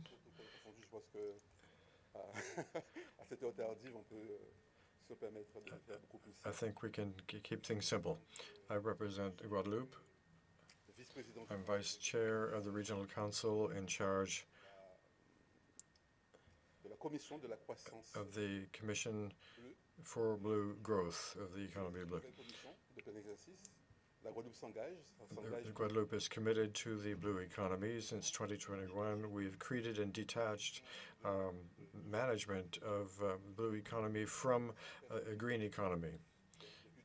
And since 2021, we have a committee that I preside, which takes care of the blue economy and the blue growth. I'm happy to have Cécile Duflo, who's just next down here, who takes care of the environment and the Environment Commission of the region, but who also, we have the pleasure of having created the first regional agency for biodiversity that she presides over. So the French Office of Biodiversity is an ultramarine. So we are indeed very proud of that. To say that Guadeloupe is committed, we are committed in terms of the blue economy and also in biodiversity, because we participate fully. I'm not going to go over everything that was said about Polynesia and Reunion Island, but the importance of the overseas areas in the blue economy and the radiation of France in Europe, and the extension. So you facilitated, in fact, my speech by what you said, because I fully participate in what you have said, notably in taking into consideration of traditional fishing and boats of less than 12 meters. We have to be consistent, and today we have to work on what's going to impact the least our ecosystem. We can't compare a boat of less than 12 meters that weighs things by kilograms, or a huge shipping boat, a fishing boat, which counts by ton. So we use the same as you do. We're using the FEDER and FSE, but we need to take into consideration and what Polynesia talked about. We're very empirical in our approach to manage our biodiversity, our ecosystem, and we're doing that by impacting much less this ecosystem. Obviously, there's room for improvement, and we've decided to commit to that improvement, as you have indeed as well, with that real will to have marine protected areas. In Guadeloupe, we share that with Martinique, and we also have a coastline where fishing is prohibited. And there's a real problem there, which requires that we rethink and help our fishermen, because they need an aid adapted to their activities. We need, and we have decided, to work on aquaculture as a strategic area we want to base on, because we know that aquaculture can make it possible for us to reduce our impact on the ecosystem. But here again, and I'm calling upon the state, so that it will be more effective and more consistent. We can't. We are running a project, but these are very structuring. But we cannot have deadlines that are 1, 2, 3 years. These are not possible in terms of a time scale. I'd like to insist as well on the necessity, really, in our territories to make more efforts in research by accompanying IFREMER in a better way. For the knowledge of species, we know very well that we live from tourism in that part of the economy, and tourism does benefit from that in this type of territory, but it's more than sugarcane and banana united. So it shows how important that is. But we need to know much better the species. And today, to help the business evolve, and fishing helps research advance to see what we can actually count on. So if you better know the research, it makes it easier to manage it, to pilot it with a means of control that must be adequate in order to be more effective and to have a closer and more sustainable management of our blue economy. I think it was quite similar to what you've heard over these 3 days. In any case, thank you for receiving us, and thank you above all for what you're going to do afterwards, and having listened to our traditional fishermen who need to evolve and participate fully in the extension of France in Europe. Thank you, Mr. Collage, for responding to some of what has been said by the panel. It was very clear. Thank you indeed very much to have been brief. And sorry so much that it was a bit compressed. And I'm glad you had a good presentation. I'd like to hand over to my last speaker, Stéphane Bijou, for the last word. He's a member of the European Parliament. What does that inspire you, all of these interventions? How can you respond, sir? In just 2 words, because obviously we're already a bit late. Good evening, Madam President, Mr. Minister, Mr. President, General Secretary. I can say that our discussion ultimately was a demonstration of the strength and the diversity of our regions. I could also say that ultimately we are all together bound by that necessity to to meet the challenge to save the ocean. I could also tell you all of those things, but at this time, I'm going to respond to your question to query collectively, all of us together, about what will remain ultimately of these exchanges and these discussions tomorrow and the day after. I think that a part of the responses have to do with the fact that all of us can be ambassadors, but also the builders of solutions for all of our territories. And just one look at the world map, we can understand that despite the geographical distance, and the Minister Maram said this so well, what brings us together are the oceans, and the ocean more globally. We have a shared destiny, and that's maybe the strongest message, what comes out of the time that we've shared here today in the summit. And as a European deputy, a part of my responsibility lies in working such that Europe is a committed player for the ocean and be recognized as a worldwide property of humanity. And as an insular, because I come from a small island, and my approach as a citizen and my political commitment is to contribute to this alarm that is now ringing very loud in the ears of the European institutions, so that message be heard in our overseas territories and in our regions, our maritime regions, that are in the front lines of the climate problems. And I'm not going to go over that again. So, and it should be adequate with respect to all the dangers and hazards we're encountering. So we need a winning partnership to do that. That's what needs to be set up. And this also requires, there is a necessity for a solid confidence and trust between us, between our regions and our European institutions. But trust cannot be just by decree. It's something that is built, and that is built with proofs of confidence. And that's why we need working all together. The same as you.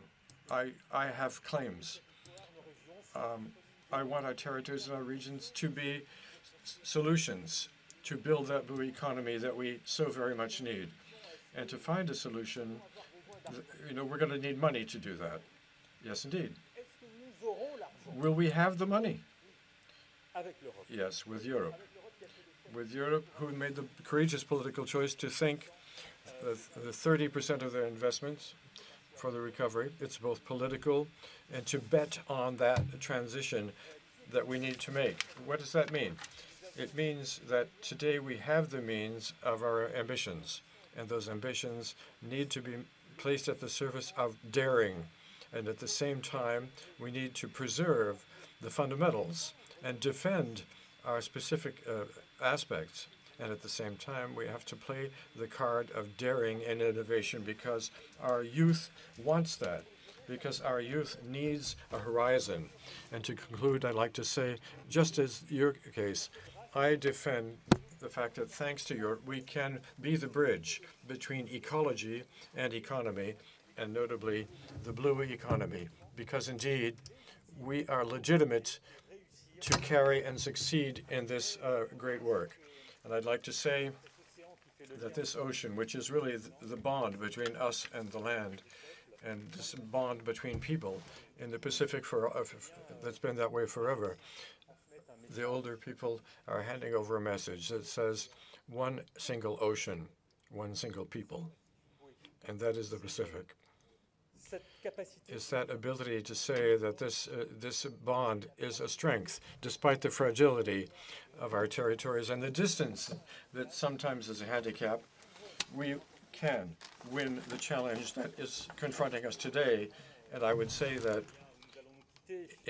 as we're going to be leaving now, contrary to Las Vegas, everything that goes up in Las Vegas stays in Las Vegas. I'd like to say that what has been decided here in Brest, we've understood this in our hearts. We are really at the beginning of an acceleration that is necessary, both to become aware and also to have the will to do and to succeed. We need to be pragmatic, but pragmatism doesn't stop optimism.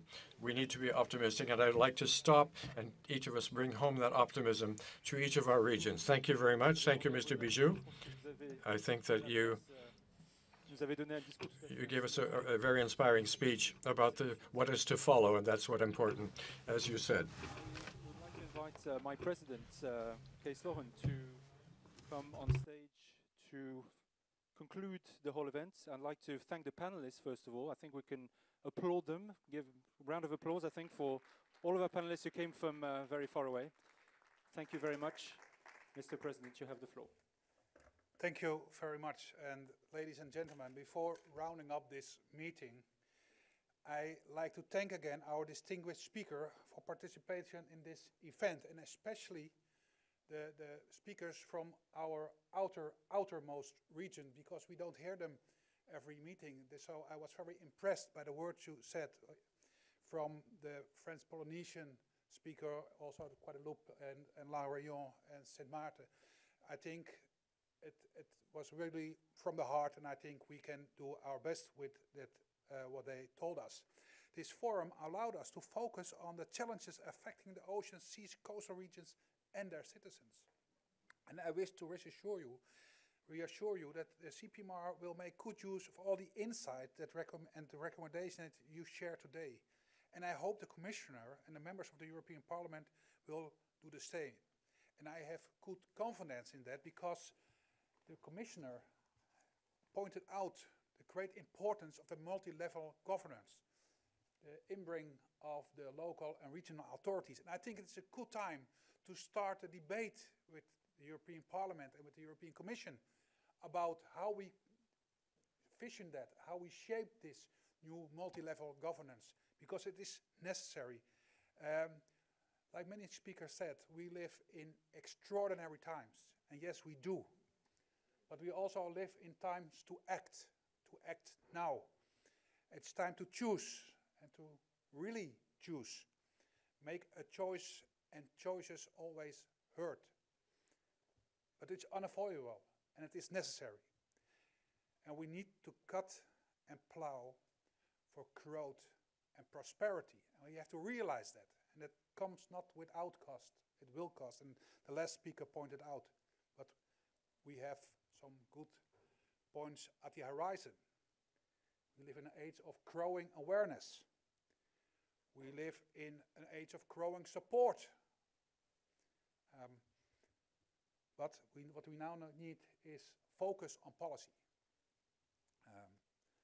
So we have to conclude today that we make big steps toward a better world and a better ocean, but we are not there yet. We need to continue. And that is what I think what we have shared here today, not only the sense of urgency for acting now, but also our combined love for the ocean. Because we must not forget, the ocean was the cradle of life. And we have the responsibility to manage and to cherish and to protect this cradle of life.